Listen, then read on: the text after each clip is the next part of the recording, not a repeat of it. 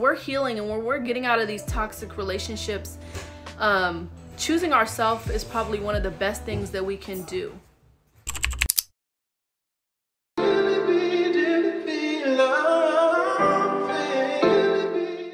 What is up, you guys? Welcome to my channel, Klassykooo. And if you don't know, I am Kayla. As you can probably tell from the title of the video today, I will be doing a 10 tips / advice on how to heal after a toxic relationship or a toxic breakup. So without further ado, let's hop right into the video. Okay, so quick disclaimer before we get started. I do want to acknowledge that there are different situations out there. As far as, just to throw out some examples, this might be someone that you were once married to. This might be someone that you shared children with. This may be someone that you were just dating for a very long period of time. Maybe you guys lived together. Whatever the case may be, I wanted to acknowledge the different situations. And I know people in the comments are probably going to be like, well, how am I supposed to do this and that if I'm living with the person? So I just wanted to throw it out there that I would advise you come back to this video after you've moved out, or that person has moved out, after you've gotten that divorce and you guys are living separately. This is more so for the girls who are ready to start that healing journey after everything has transpired, after you guys are separated and, you know, not living together. So just wanted to throw that in there real quick. All right, so I apologize if I keep looking down, you guys. I do have all of my notes here on my laptop, so just wanted to give you guys a forewarning. Number one is to delete all pictures of you and this person. And I think that that is extremely important because you don't want to give yourself any reason to look back, reminisce, dwell on the past, nothing like that. So that's just first and foremost. Second that I have here is to block that person and any mutual friends that you guys may have and their family members. And I'm going to elaborate just a little bit on the mutual friends part. As much as you may love this mutual friend, if there are any mutual friends, you may really love this person. You may have known this person longer than your ex-partner. But, and I say but, because sometimes the people that care about us or that we care about can be enablers. Y'all, I cannot talk. Cannot be enabled, can be, y'all get what I'm trying to say. They can be enablers to the person who you were once in a relationship with. So let's say that your ex is really narcissistic and maybe they didn't show that in front of family and friends. So your mutual friend has no idea that this person is a different type of way behind closed doors. Maybe they think they're this great person, so they may be enabling your ex even when they don't know that they are doing it.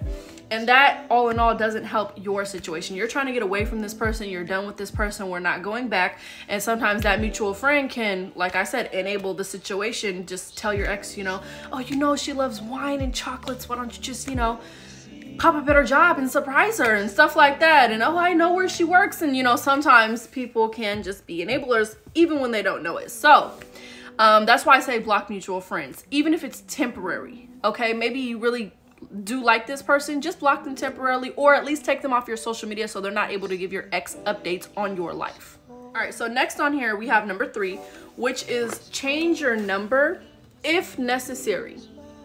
I put that in parentheses because sometimes, you know, maybe you guys did have a toxic breakup, but your ex never took it, you know, they never took it any further than that. So I say if necessary. You know the type of person that you were with. You know the type of tendency, y'all, I cannot talk today. You know the type of tendencies they have when they're upset, when they're mad, especially if it's a narcissist. So I would definitely say change your number. I'm not even gonna say that. I was gonna say if you're not willing to block them, but I still think that in certain cases, changing your number all around can be beneficial because I know from past experience with myself and with friends and family that I have, the ex can call you on no caller ID. They can call you from a text now number. They can use those enablers to their advantage and, you know, oh, you know, just send her a text message for me. Just, you know, I just want to know she's okay. No, we're not doing none of that. Okay.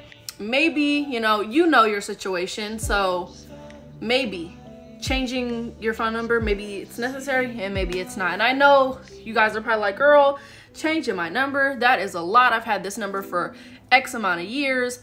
Me too, okay? I've had my number for forever, so I know changing your phone number can be a hassle. You got to update all of these companies and all of the websites and all the apps and stuff and businesses and schools and just a whole lot of stuff. It comes with a lot. But if you are really looking for an out from that situation, that may just be one thing that you have to do when you're on this healing journey. All right, so number 4 is to remove yourself from social media. And I'm gonna personally recommend you do about 1 to 2 weeks. Now, that's my personal preference. I am not a professional in any way, shape, or form.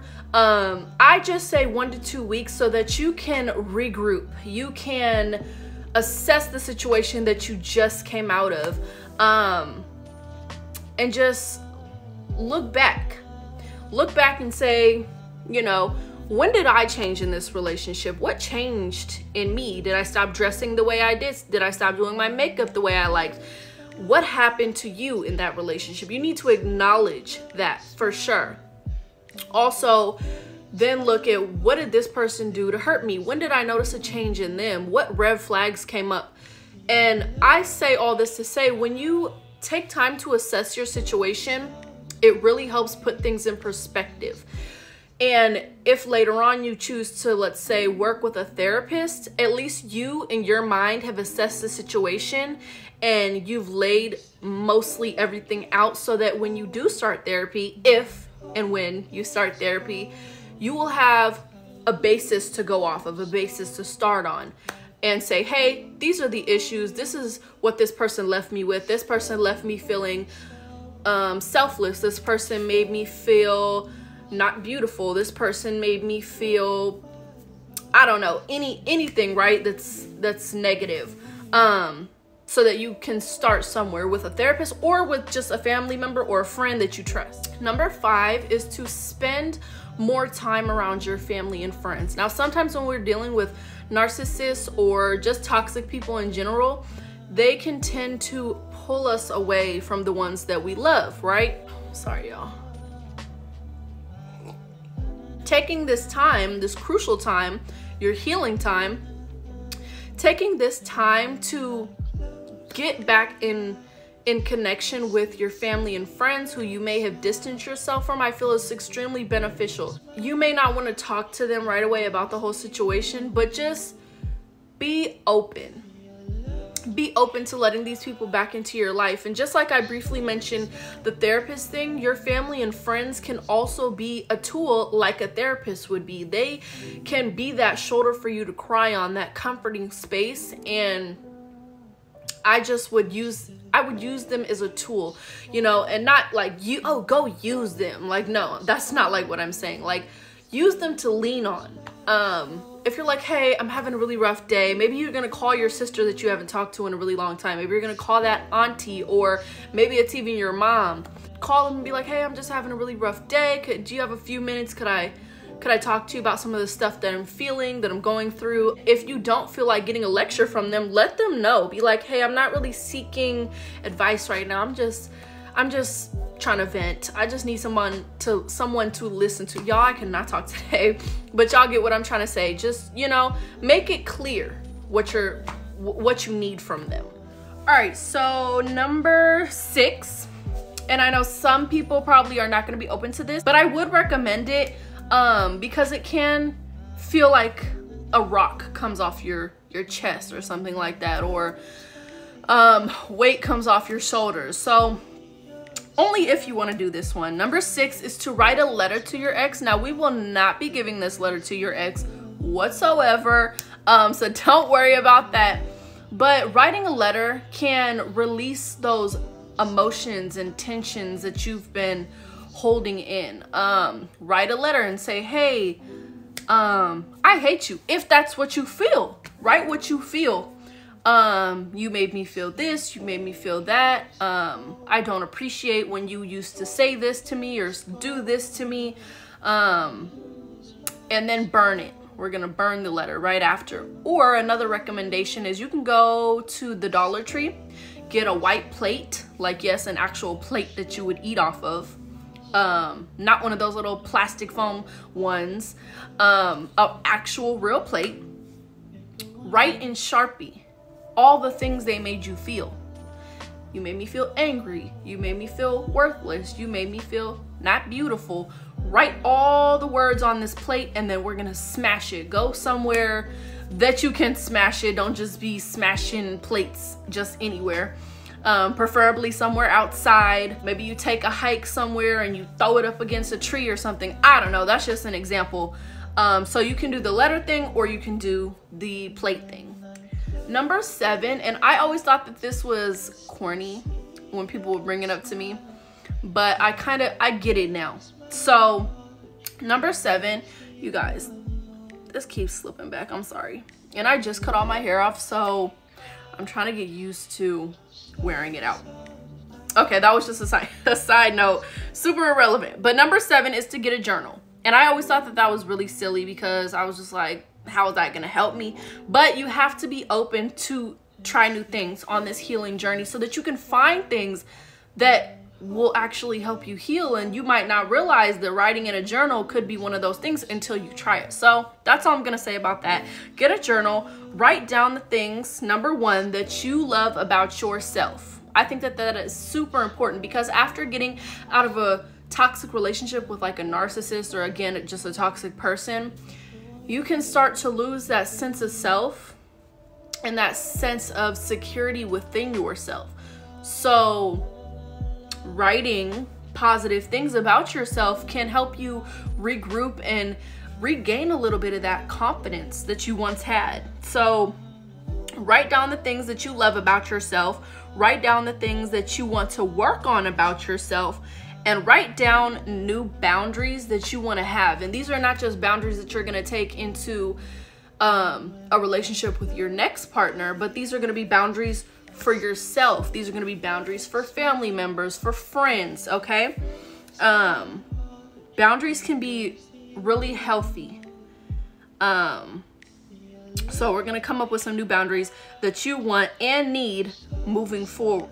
This is just a random example, and this can, again, boundaries, like I said, can pertain to anybody, including yourself. But this is just one example that I came up with while I was writing these notes. So let's say you go on a date with someone and you really like them. Your boundary to yourself is, I'm not going to have intercourse with this person at least for the first 90 days. I'm gonna get to know this person first. So that's just one boundary, right? All right, so number 8 falls in line with doing things that you love, but the notes that I took down here, they kind of pertain to stuff that I like, but they might also resonate with you, and these are just for example purposes. So I wrote down, start doing your makeup again, start getting your nails and toes done again, start doing your hair more, going to get your hair done, pampering yourself, go shopping at Target, give yourself a $100 budget. Our main goal here on number 8 is to give ourselves that confidence boost again, give ourselves that feeling of independence. So yeah. Number 9, and I kind of talked about it a little briefly earlier, is to get a therapist. And I'm not gonna go too deep on the whole therapist thing, but get a therapist that you trust. If you need to, date around.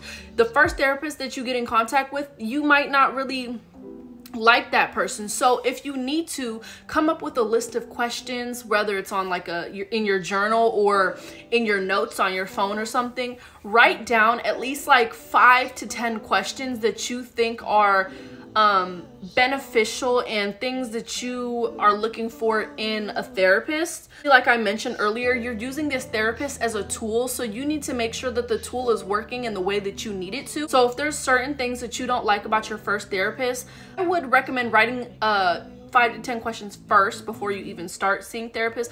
But if you see one therapist and then you're like, oh nope, definitely not for me, never again, not getting a therapist, maybe write down all the things that you didn't really like.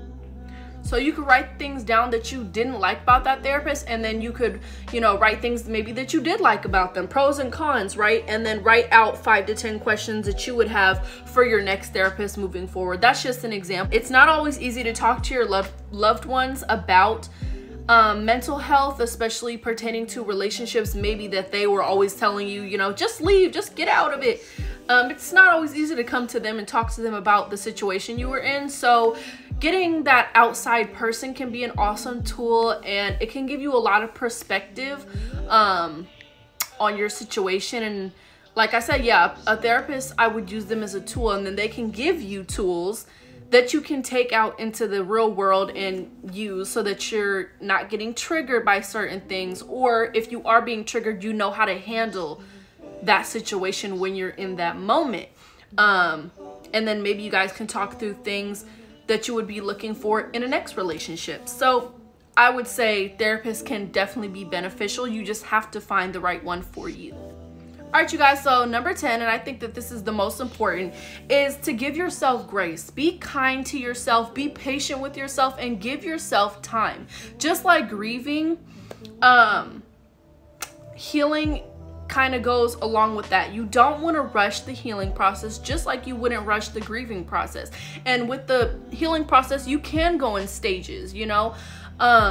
You can go in stages of being angry, being sad, being depressed, reminiscing, just, you know, stuff like that. So definitely be kind to yourself and give yourself the time. Sometimes people, it may take them a month. Sometimes people, it may take them a year or 5 years. Don't rush the healing process, and definitely don't rush into getting into another relationship until you've taken that personal time to heal. I feel like that is one of the biggest things that people, especially in the Black community, don't do, is heal before getting into a next relationship. And that's how relationship problems start in a new relationship, because you came in from the jump with all this extra baggage that you never took the time to address. And then that's also how, you know, cheating may happen, or multiple baby mamas, baby daddies, whatever the case is. So definitely taking time to heal and not rushing the process is essential in the healing process. So yeah, I really enjoyed talking to you guys. Couple quick notes that I forgot to mention earlier. The therapist thing, the questions, if you don't know what questions to ask, definitely use TikTok or Google. Those are great sources to just, you know, type in, hey, what are some questions when looking for a good therapist that fits me, or something like that, right? Also, I've been reading this book myself, and I want to recommend it. I'm pretty sure it's on Amazon, and I'll put it up here somewhere for you guys, along with the price, so you guys know how much it is. I don't remember where I got this book, or if someone got it for me. That's the only reason why I say that I'll put it up here. So the book is called Self-Care for Black Women. But I feel like it really is a book that can be read by any woman. I love that there's just, it says 150 ways to radically accept and prioritize your mind, body, and soul. So if you don't know self-care activities or practices or whatever, you guys could read a book. It doesn't have to be this book, it can be any book. But she gives 150 different things that you can do to show yourself that love. A couple things that I'll just read here. I know one of the pages, she said, don't look at your phone first thing when you wake up. I think that's great. I think we need to be in tune with the real world when we first wake up. We don't just need to hop on our phones. Oh, look what it says right here. Write in a journal. I think that's a good one. And I promise I didn't get that from the book. Challenge your negative self-talk, vent to a friend who validates you, mourn your losses, heal your inner child. There's just a list of things in here, so I would highly recommend this book.